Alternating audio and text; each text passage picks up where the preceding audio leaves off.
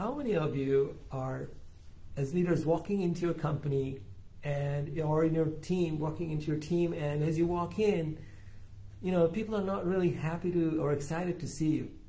And you show up with enthusiasm, you're expecting your team to be really collaborative, your team is excited to see you, but it's just not, you're not seeing that. How many of you are, I know some of you are feeling this, that you're working to create collaboration, but somehow there's just, people are not just, they're not as much participative, they're not as much enthusiastic, and you personally are seeing that it's just like they're just coming in or going out of the office. As a leader, that's a challenge, and some of you I know are facing that. If we haven't met before, my name is Fahim Karim, and I'm an employee engagement expert, and I work with small and mid-sized companies that are faith and value-based, and I help them in keeping their talent by increasing their productivity and profitability by focusing on things that causes employee disengagement. And by creating a roadmap, I help these companies and leaders, executives, to get their teams back to being highly engaged so that they can reach high levels of productivity and that the company or the team gets to be more innovative and has a beautiful culture where everybody really loves to come into work. As I get more into the live, I would love to hear from you. Where are you signing in from? If you are watching this as a post live, let me know in the comments where are you signing in from. I'd love to hear from you. And what are some of the things that you're seeing with your employees? Like if you're seeing that they're not engaged, they're not as enthusiastic to see you coming into work, let me know, are you facing those challenges? This live is an extension of a video I shared this week. It has to do with how to make your employees happy to see you again.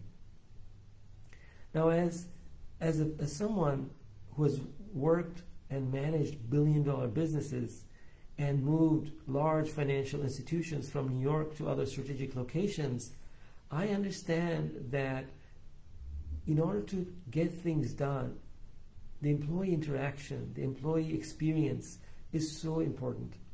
Because without that, our productivity, the things that can go wrong are just not going to be where we want them to be. And how do I know that? When I've seen teams, when I worked with them, the positive impact it had when I applied some of the strategies that I'm about to share with you. So in this weekly video, I had shared one of the tips, which is when the employee comes in, make him or her feel really welcome. And why is that important? There's a survey done here by Cigna, which is a healthcare company, and it was done in 2018, just 2 years prior to COVID, on loneliness. And they used the data they used actually the index that was done by UCLA to measure loneliness. And they found out that loneliness is a huge problem in our nation here in the US. And what was striking to me is the age group that was most vulnerable and most lonely. You would think that most of us would think when it comes to loneliness that we would think it's the elderly population who are lonely, but that's not the case. The data showed, and they actually surveyed 20,000 adults that were above the age of 18 and above, and they found out that between the ages, most of the people that were lonely were between the ages 18 to 37. So that means Gen Z. Gen Z is the age group between 18 to 22, and as well as the millennials between the age 23 and 37. And as I share this data with you, it's really quite revealing why this thing is such a problem. So they asked them questions like, what are the things that you feel?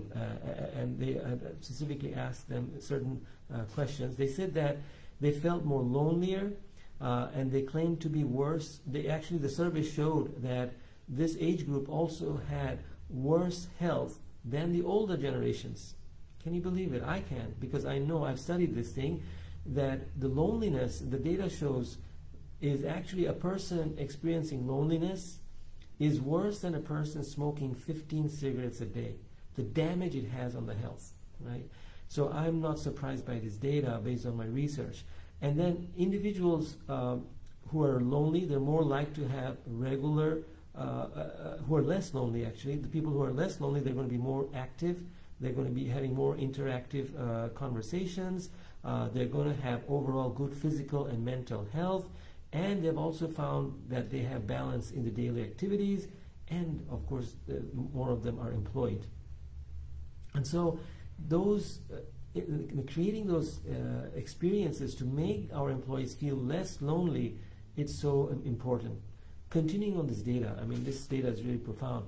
46% of all those who are surveyed, they report sometimes or always feeling alone, and 47% was feeling left out. Can you imagine? So if you have 10 employees, 4 or 5 of them are feeling left out. They're feeling lonely, whether at work or at home. And then at least 2 in 5 surveyed are sometimes or always feeling as though they lack companionship, which was 43%. And then 43% also showed that their relationships are not meaningful. And also that they were isolated from others, and that they no longer felt close to anyone. That was 39%. Imagine, these data are before COVID. 39% of them are feeling alone, and they're feeling like there's nobody really cares about them, 43% of them. And then 59% surveyed always found sometimes that they felt that their interests and their ideas are not shared by those around them. 59%. So that means almost 6 of your 10 employees are feeling like their ideas or their interests are not shared. So now imagine you are that leader who is doing the opposite. This employee, think about this particular employee. Now, before I get into that, put in the comments, what are some of the things you're seeing that employees are in your team are struggling with, that you feel that you need help in trying to uplift them, trying to make them feel more cared for, so that they in turn will be happy to see you, because you're helping them feel better and you're making them feel cared and appreciated. So the reason this is important from a financial perspective as well, our data also shows that when employees feel that their managers, their leaders care for them, there's 81% less absenteeism, right? There's 41% less quality defects, and that means in the hospitals there's 58% fewer accidents. 58% fewer accidents. Can you imagine that number? And there's 23% greater profitability. So what that means is that if your company is making $10 million a year, by you focusing on this care aspect of the employee experience, as well as making them feel important and cared for, it's going to increase your profit by 23%. That means you're going to get another extra $2.3 million in your profitability. Right? So this is significant numbers. And these are not just numbers that I came up with. These are numbers that is tested, tried and surveyed and tested, and very, these are from Gallup itself, that they have collected this data, which is very reliable. So continuing on this, how to make the employees feel more cared for. So simple things. For example, when the employee comes in to the office, let's say you're on the Zoom talking to them, or you're talking to them in person, rather than you focusing on your laptop, like, let's say the employee is talking to me right now on Zoom, and me, rather than looking away, yeah, what's up, Jill? What's going on? Okay. Oh, okay. All right. Oh, really? Focus on giving them the full attention. So rather than being like this, turn the entire body and face them. Tell me more, Jill, what's going on, right? And if you're not able to do that, if you're extremely busy at that time, let them know that, hey, Jill, I would love to catch up with you, but if you don't mind, just give me another 5 or 10 minutes. Let me quickly finish up this thing that I'm working on that my boss is waiting for. I really want to listen to what you have to say, but I don't want to be half listening and half doing the work, because I feel I'm not going to be doing justice to what you have to say. So give me 5 or 10 minutes. Let me quickly finish this up, and I'll come and talk. I'm going to give you my full attention, because I want to hear what you have to say. I'm really excited. I want to hear that, right? So that's one tip. Turn your entire body when having the conversation with that person. Face them directly. Second is that ask them, how are they really doing? How are you doing? A lot of times, people here in our culture, we tend to ask people, hey, hi Joe, how are you? I'm fine. I'm good. I'm all right. I'm good. That's typically you'll say, I'm good. I'm good. I'm good. Right? So it's because our cultural practice is such that we don't really consider somebody really wants to know. It's almost like how do I put it? It's just this thing we say like hi, hi, hi. But be different as a leader or as a manager. When your employee, you're meeting them and you're talking to them, don't say just how are you and then just move on. No, really, how are you? Tell me what's going on. How's things with you? How are you feeling today? How was your weekend? If you know the employee has children, how are the children doing? If you know the employee is taking care of elderly parents, ask them about that. If you know the employee is taking care of a loved one, ask them about that. How is that going? Because these things, they may seem trivial, it's so important. It makes the person feel truly cared for. And I can tell you from personal experience, people are sometimes shocked and they'll tell you like, you really want to know how I'm doing? Yeah, I really want to know. How are you? Tell me, right? So I want to leave you with those 2 tips. So try that. When you meet the employee, whether in person or in virtually, greet them. Meet them with excitement. Let them know you care and that your whole body shows that. And that you're paying full attention. Don't be like, hey, what's up? Or don't be like looking down on them. Yeah, what's going on? No. Just pay close attention. Let them know they have your full attention, right? Number 2 is ask them to tell me, how are you doing? How are you really doing? I want to know. Yes, I do want to know. Tell me. And lead with that. Lastly, I'm going to leave you with this story. And this is a true story. Some of you may be familiar with the San Francisco Bay Bridge. Like, it's a huge bridge. But one of the reasons this bridge is also known for is people who commit suicide from this bridge. And one of this person who actually got up this morning, a particular morning, and said, you know what, and that's it. I'm just fed up with life. And if just one, I'm going to take, he decided he wants to jump off the bridge. So he tells himself that he's going to do it.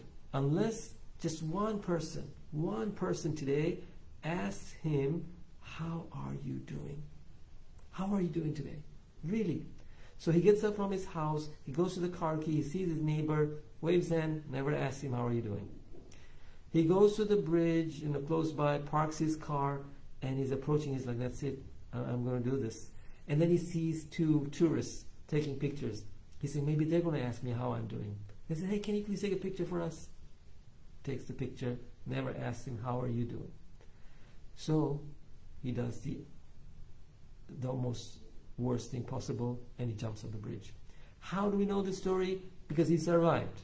He's one of those rare people who survived from jumping off that bridge. So this is the level of loneliness that people are in. Imagine this is years before COVID. Imagine the loneliness people are experiencing at work, the stress that they're experiencing because of difficulties with their at home or other things. But you being that leader that really takes the time to feel cheerful, truly cheerful in greeting them, And by doing so, they will reciprocate. This is human nature. When you show respect, you get respect. When you show care, people don't care what we have to say unless they truly understand that we care for them. And by you doing this thing, these two things, you're going to see how happy your employees are to see you. So leave a comment below. Let me know what are some of the things you're seeing in your teams that are not greeting you. What are some of the things that what challenges you're facing? I'd love to hear from you. And follow me on actually connect with me in LinkedIn, and send me any questions you may have regarding this particular topic, and I will try my best to answer them.